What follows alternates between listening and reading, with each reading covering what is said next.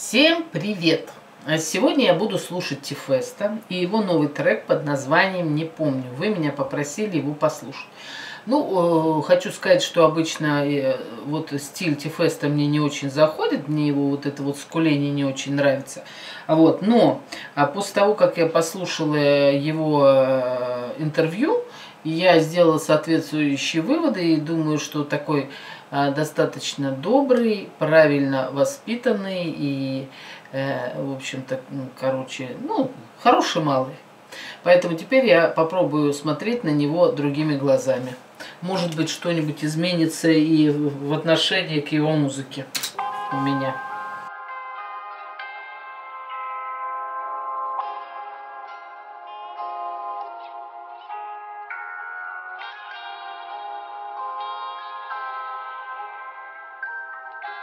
Вот как-то музыка сразу какая-то не такая. Я совсем не помню, как ты выглядишь одетой. Веришь или нет мне? Я совсем забыл, как ты запахла воскресеньем, единственным уикендом. Я совсем не помню, как ты выглядишь одетой. Веришь или нет мне? Я совсем забыл нашу любовь навеки. Я помню. Вот сразу вот этот вот скулёж, вот такой, как я не люблю. Вот давайте сразу, вот буду по чуть-чуть тормозить, когда захочу что-нибудь сказать. Вот что может понравиться в таком стиле, в одной ноте, вот это вот 5 раз повторенная фраза в разных интерпретациях, но в одном тоне. И это минус.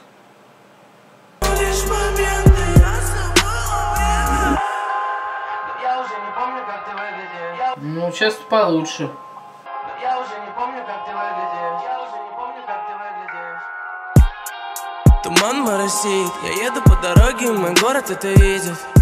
Твоих пацанов это назит, что они на постоянном, я же чисто по транзиту. Ты пьешь, я курю, аккуратно наблюдаешь за тем, что я говорю. Я подвезу тебя до дома, но сегодня не зайду. Чьи-то волосы на мне, ты объявила им войну. Больно видеть, больно слушать, нет обидам, это случай. Столько лет, но ты все круче, я верю круче. Как жаль, что...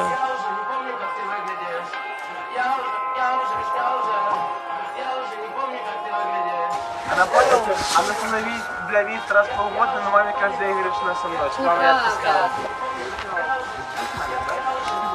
Да, мама только мне доверяет.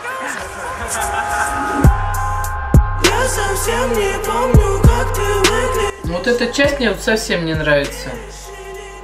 Предыдущая была лучше. Я совсем забыл, как ты запахла воскресеньем, единственным уикендом. Я совсем не помню, как ты выглядишь одетой. Веришь или нет мне? Я совсем забыл нашу любовь навеки. Я помню лишь моменты.